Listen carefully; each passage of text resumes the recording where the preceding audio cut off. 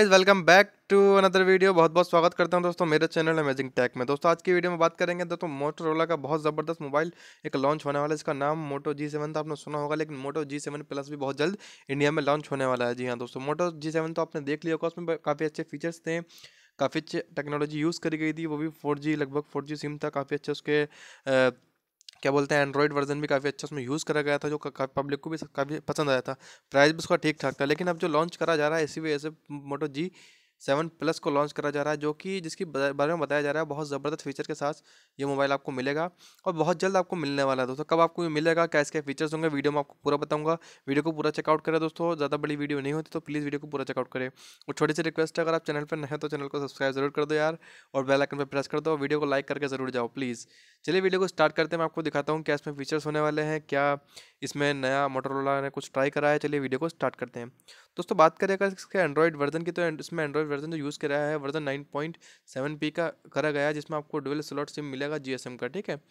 और बात करें तो उसमें मल्टीमीडिया होगा, जो इसमें लाउड स्पीकर इसमें यूज़ कर सकते हैं आप, और ऑडियो जैक जो इसमें यूज़ करा गया है वो 3.5 mm का होगा, जो कि काफ़ी कंफर्टेबल माना जाता है।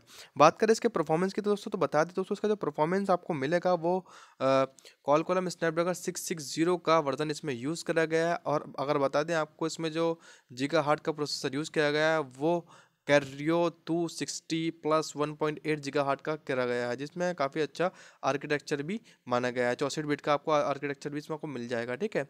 और चिपसेट आपको मैंने बता ही दिया दोस्तों। चलिए बात करते हैं इसके कुछ और फीचर्स की, तो बता दें डिस्प्ले जो आपको उसमें मिलेगी 6.24 इंच की मिलेगी विथ 3 कलर। आपको 3 कलर इसमें मिल जाएंगे, कलर ब्लैक, ब्लू और सिल्वर के साथ, ठीक है। बात करें इसके रेजोल्यूशन की, स्क्रीन रेजोल्यूशन की, तो दोस्तों 1080x2340 पिक्सल्स आपको मिलेगा with touch screen capacitive touch screen. और मल्टी टच आपको मिलेगा 16:6 कलर भी आपको मिल सकता है।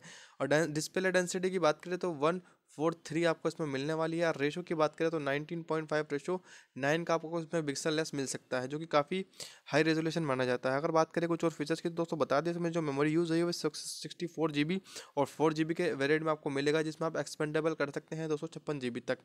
अब बात करते हैं दोस्तों इसके कैमरेज की, जो कि बहुत इंपॉर्टेंट होता है। कैमरे की बात करो दोस्तों, प्राइमरी कैमरा इसमें दो दिए गए हैं, जैसे कि आप देख रहे होंगे, 16 और 5 का।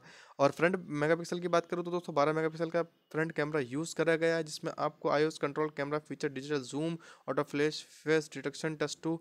रेजोल्यूशन की बात करें तो दोस्तों 4616x3 पिक्सल हाई पिक्सल्स इसमें शूट आप कर सकते हैं बहुत आसानी से। और दोस्तों बता दें इसमें आपको ऑलरेडी 500 mAh की बैटरी मिलने वाली है, जिससे आप लॉन्ग लास्ट चार्ज कर सकते हैं, और क्विक चार्ज आपको मिलेगा, जो कि काफ़ी अच्छा माना जाता है, जिससे आप अपना मोबाइल जल्दी चार्ज कर सकते हैं। चलिए बात करते हैं दोस्तों इसके प्राइस की, तो बता दें दोस्तों आपको ये 18,890 की रेंज में मिलेगा। अभी ऑफिशियली कुछ डिमांड नहीं आई है, लेकिन फिर बताया जा रहा है दोस्तों, सोर्सेज से ये पता चला है कि आपको 18,890 का ये पड़ जाएगा। अगर बात करें इसके रिलीज डेट की, तो दोस्तों बता दें आपको, अभी ऑफिशियली कोई डेट नहीं आएगी, लेकिन फिर भी बताया जा रहा है रूमर्स के थ्रू 9 फरवरी 2019 को, बहुत जल्द 2-3 महीने बाद ये लॉन्च होने वाला है। तो बताइए दोस्तों आपको डिटेल से कैसे लगी वीडियो, अच्छी लगी तो वीडियो को लाइक जरूर करो और चैनल को सब्सक्राइब कर दिया अगर आप नए हो। Thank you very much for watching amazing take.